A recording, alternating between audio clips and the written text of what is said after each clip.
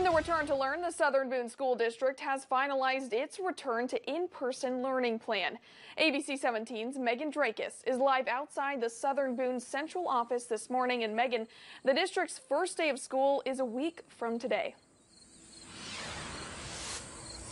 Good morning, Zola. Students and staff will not be required to wear one of these this school year unless COVID-19 exposures and cases reach 15% of a building's population.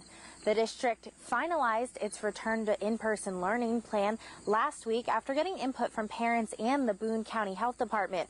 Southern Boone says it's monitoring the local areas of the district, and if the 14-day positivity case rate for COVID is more than 5% for kids under 18 years old, the district will require masks. Case rates will then be reviewed after 2 weeks to see if the rates have dropped to under 5%. And according to the district's dashboard, 5 students and 1 staff member currently have COVID-19.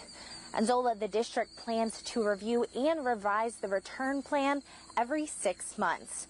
For now, reporting live in Ashland, Megan Drakis, ABC 17 News. Thank you so much, Megan. Per a CDC order, masks are required on school buses.